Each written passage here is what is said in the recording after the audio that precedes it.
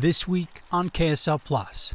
I think part of the issue is you don't really know. You've probably noticed it online or on store shelves. So people are buying a lot. They're demanding a lot of stuff. You may have felt it at the checkout. A huge 6.2% jump in consumer prices nationally and a 7% jump in Utah. We haven't seen this kind of inflation. We haven't seen 6.2% in 30 years. It was 1990. It's a perfect economic storm. Shipping delays. I would recommend people go out, get your Christmas presents now. Product and labor shortages. Don't wait until the last week. And inflation. Because it might not be available and it'll probably be more expensive than it is today. I'm Matt Rascone and this is KSL Plus. And at the start of the holiday shopping season, we're talking about supply chain issues and all of the not so merry things that come with it.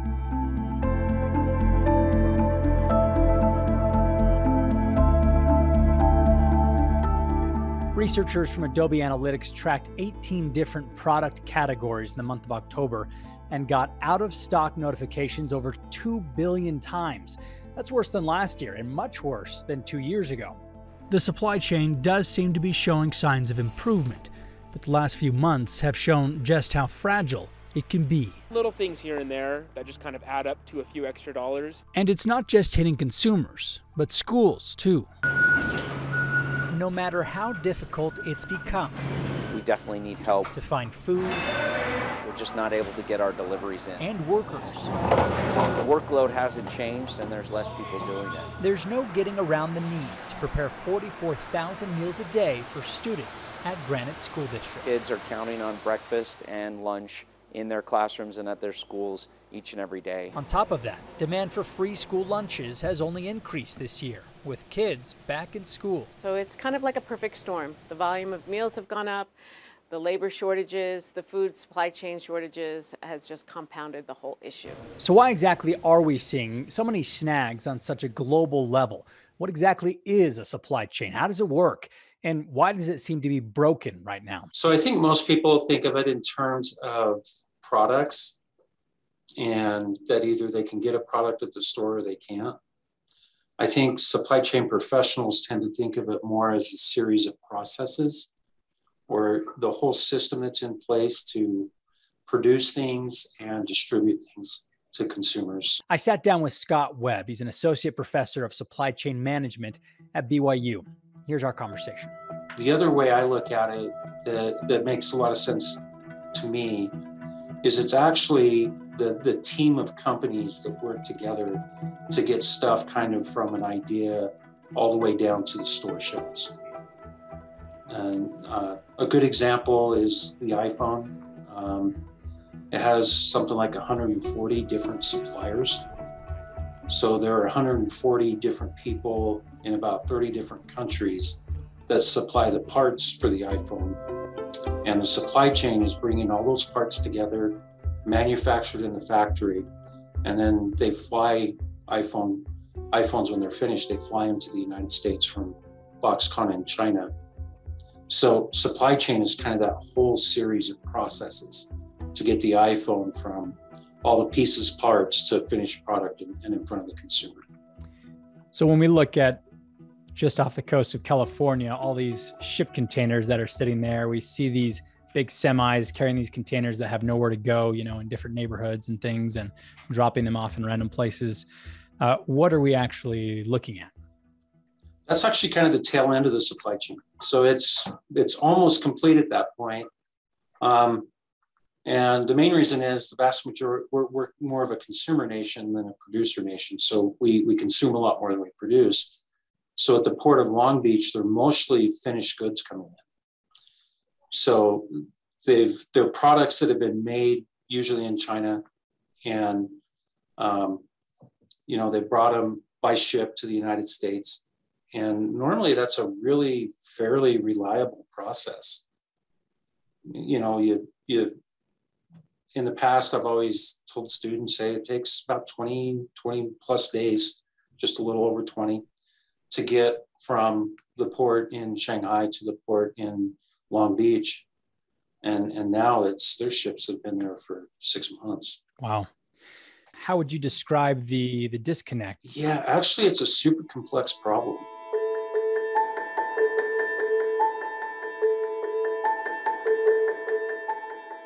as countries and as teams of companies, we build a super reliable process that has worked for years and years and years. And it's robust enough that if we have a spike in demand, usually there's a little spike and then things kind of come back to normal. We had spikes in demand for things that were a little weird, that we'd never really had demand for before. And at the same time, we had the people in the factories and the people at the ports were being told they couldn't come to work because of the virus. So COVID affected both the demand for products, and I mean, a simple product that everyone knows about is toilet paper. When COVID kicked off, everyone started hoarding toilet paper. The demand for residential toilet paper, the small rolls, went sky high, and the demand for commercial toilet paper just plummeted because no one was at work. But the factories didn't have the capabilities to switch between, so we kind of, we ran out of the residential toilet paper and had a surplus of the commercial toilet paper. So that's one thing, is we had demand just shot up for some things, toilet paper, pressure treated wood, computer chips, and at the same time, demand for other things really dropped that we were used to making on a pretty consistent basis. And then people were being told you can't come to work because of COVID, or the number of people coming to work was severely restricted. So factories had to shut down, and the ports didn't shut down completely, but they went to really minimal manning. So for a period of time, you just didn't have enough people to unload ships. Truck drivers were just being worked to death because the new demand for things in the United States required truckers to really be able to move stuff quickly. And that's been a continual thing. We've had a shortage of truck drivers for years and years, which is another funny thing, because normally trucking gets its capacity for people when we're short on truck drivers. Normally people in construction, when trucking starts to pay more of the construction, they swing over to trucking. And right now, construction and trucking are both paying really well. So we're not getting a lot of the people that would normally shift over to trucking shifting. They're staying in construction. Yeah. These days, when we see problems in in society and elsewhere, we tend to just say, yeah, it's a COVID thing. And you're saying that for this is another one of those things where COVID really had an impact. I don't think we've had anything impact our transportation and factories and inventories like COVID since World War II. Wow. And the biggest difference between now and World War II is, in World War II, the government rationed goods. And I don't think we're quite there yet, but it's not inconceivable to think that in the future we might have to start rationing things, just because of the dramatic impact it's had. Are you talking about like at Costco, where they say, okay, one package of toilet paper per customer? Right. Christmas is going to be interesting. Mainly because a lot of the Christmas gifts are off the port of Long Beach, Los Angeles, right? 7 a.m. at GameStop. It's kind of this interesting thing we have going on in the United States too. 80% of the freight in the United States comes into the West Coast of the United States, but 80% of the people in the United States live on the East Coast. And for years and years and years, that's been the cheapest way to get freight to the people on the East Coast, is bring it on the West Coast, put it on trains and trucks, and get it to the East Coast. But right now it's stuck. Well, why is that? It looks really simple. You put stuff on a ship, you take it off a ship. These ships hold up to 14,000. We call them 20-foot equivalent units. So that's a 20-foot trailer. Normal semi-truck, the ones we normally see on the back of a semi-truck, are 40-foot trailers. So we're talking the equivalent of 7,000 semi-truck trailer on one of these ships. And you just start thinking of the sheer scale of what you would need to do to make all this work, we would need an army of truck drivers and trucks and trailers. So it's not a problem that is going to resolve itself quickly just because there's so many different kind of facets to it. So, I mean, all these images, they make for, good TV, I guess, but what's the significance there and the impact? I mean, you mentioned Christmas. Gosh, the craziest thing is sometimes we don't realize how interconnected all these supply chains are. So going back to the iPhone, one of the key things they need in the iPhone is cobalt to make computer screens or the phone screens. And it's mostly found in either some parts of China, but mostly in Congo, in Africa. And it's at the point now where it's getting really hard to ship anything in the world, and especially from these smaller ports in countries, like Nigeria, that are where the African cobalt would come to. So you kind of have this. We're having to make choices on what goes on ships, and because we're having to make choices, that's where I see lots of shortages happening in the near future. Probably some inflation kicking in with it as stuff becomes more scarce.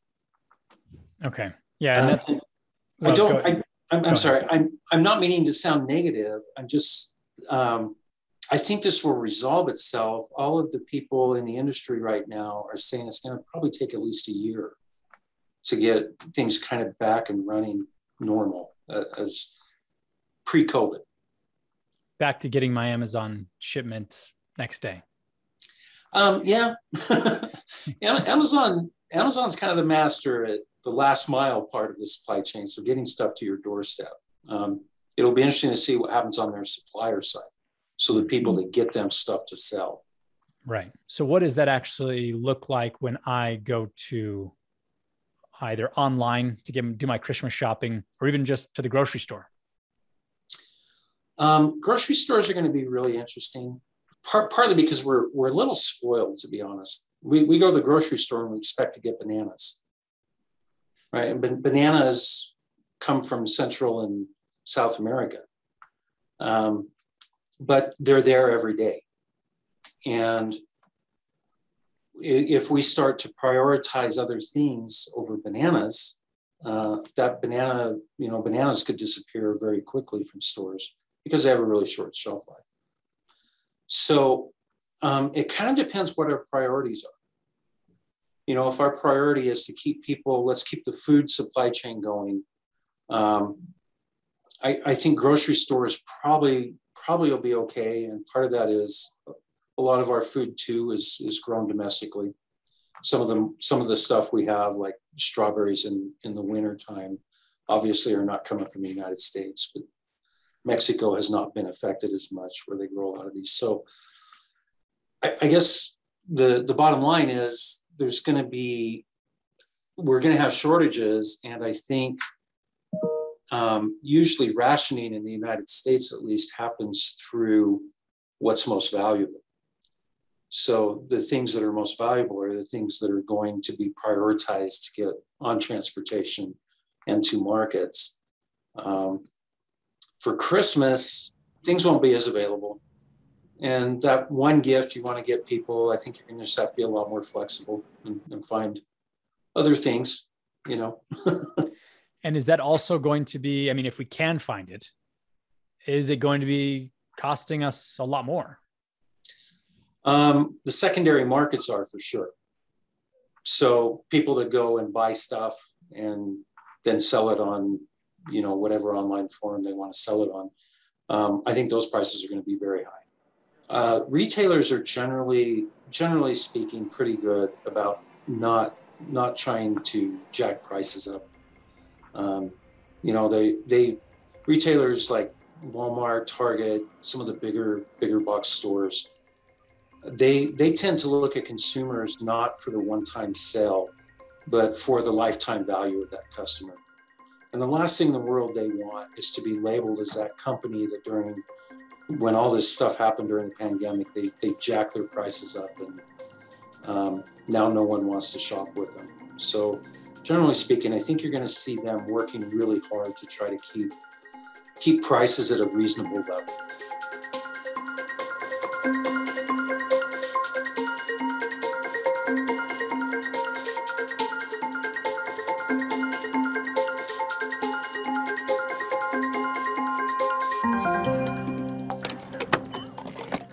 That's why gas was so inexpensive through COVID, there was just a glut on the market. And then since demand has ramped up, it's not keeping up. The supply is not keeping up with the demand. Plus, during COVID, it shut down a lot of the domestic production of fuel. And it's expensive to ramp those things back up. So kind of what we're seeing is that'll correct itself over time. But yeah, that's what we're seeing, is supply chain issues. Either issues with transportation, issues with storage, issues with getting the right parts for things. The car supply chain right now, there's two separate issues going on there. One is people got a little bit of excess money during COVID with stimulus checks, and a lot of them bought cars. So there was a spike in demand for cars. But then the computer chip industry just couldn't keep up with all of the demands for their chips because demand spiked in a lot of different areas all at once. I think what not a lot of people realize is the second biggest cost of a product that you buy. The largest cost is the cost to actually make the product and all the pieces that go in it. The second biggest cost is transportation. And the cost of transportation right now is so to ship a 40-foot container from Shanghai to Long Beach before the pandemic was about $2,000 to $2,500. This morning it was over $12,000 to ship that same container. Oh wow! So we're talking a 6 times increase in transportation costs, and I think that's what consumers are going to see. Is they're going to have to pay for that, not only for the scarcity, but also the costs have gone up significantly on transportation. What is the timeline? You mentioned before a year. Is that a year where things sort of sort themselves out, or? I think it's going to take some interventions. And like I said, we've seen President Biden already talking to the ports about going at full capacity. Something's going to have to be done about trucking, how we're going to increase the amount of capacity we have in trucking. And that could be done through either expanding the number of hours truckers can drive, but then you get into some safety issues, or it could be, finding people and figuring out ways to get people that are not now in the workforce into the transportation professions. But it's not that it's not going to sort itself out. It is, but I think with a little bit of intervention, we could speed it up a little bit. Is there any other, specific intervention solutions? Yeah. So NAFTA is one. If we change NAFTA so that truck drivers from Mexico could drive on American roads, right now they're restricted to the number of miles they can actually drive on American roads. If we lifted that restriction, we would have a lot more truck drivers available to drive trucks. And I'm not quite sure the technology is 100% there yet, but autonomous trucks they're coming in the near future, maybe 5 years, maybe 10 years. If we could speed that up, it pulls drivers out of trucks so that basically trucks are driving themselves. And the nice thing about that is not that you're taking a person out of the cockpit, it's actually that then they can do what's called platooning, where several trailers are following one truck. So it's almost like a train on the road. And that's more of a legislation thing, to be honest. Laws need to be passed to allow that to happen. And then, there's on some of the shortages, rationing is one way to to just kind of set a new status quo so that we're not consuming so much of things, so that, you know, for a period of time, if we could ration things a little bit, then it might allow the system to catch up a little faster than it is now. I will tell you though, Americans, we are just not very good at rationing. We're not very good at having someone tell us what we can buy and what we can't buy. It's just, we're pretty individualistic, and it's kind of against our whole nature. So let's say things sort themselves out in the next, you know, year or two, or whatever it looks like. What about those prices though? Do they stay high? Does this stick around? Well, what all the research shows us is generally what happens when you have a spike in demand, like we've seen for things like pressure treated wood and cars and some of the other things where there's been a huge spike in demand, and prices go up. Factories start working overtime to meet the demand that's there, and we get kind of where the point where demand is saturated. So in other words, everyone that got stuck home and built a deck, they don't need to build any more decks. But the factories are working overtime to get that pressure treated wood that the economy is calling for, that consumers are calling for. And eventually, probably this is what all the research says, is we'll hit a point where there's then going to be a glut in the market and the prices will drop considerably. And as supply chain professionals, really what we want to do is make it so that we don't get these huge spikes and then it drops off a cliff in terms of prices and demand. We would much sooner kind of smooth things out a little bit. And that's kind of why I think rationing is not a bad idea, is because it would help with that spike in demand so that companies aren't reacting to it so much. And then it'll help soften the blow when there's a glut on the market as well. And is that mostly on businesses to decide, okay, yeah, we're just going to, have people only allowed to buy this much? That would be nice, but businesses are really, they're in business to make money, and I think when the demand's high, they're going to want to produce to meet people's demand. They don't want their customers to be disappointed with them or to feel like they can't provide. I actually think it's more on the consumers. And like I said, that in the United States, that's really difficult. Because as consumers, we're not very good at saying, I'll do without a car for the next couple of years. Right. Okay. Well, if we can sort of recap, if I were to say, how bad is the supply chain issue right now? How would you describe that?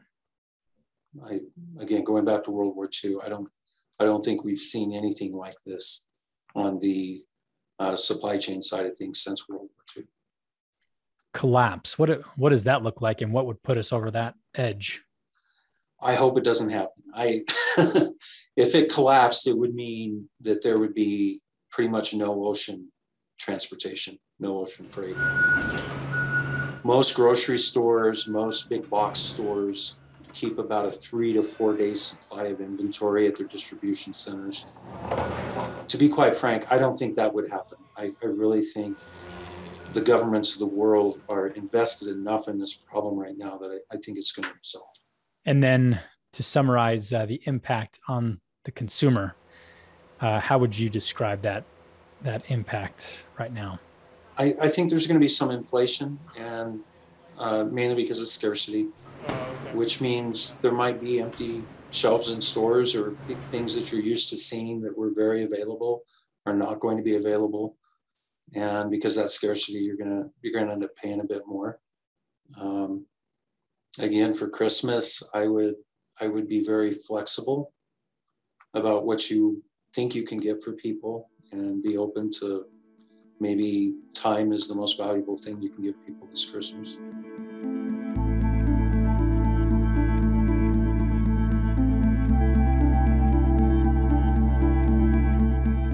Recent media reports show some signs of improvement with the supply chain, but as you heard, the timeline is up in the air, and there's no delaying when the holidays arrive. That does it for us this week here on KSL Plus. I'm Matt Rascone, and we'll see you again next week.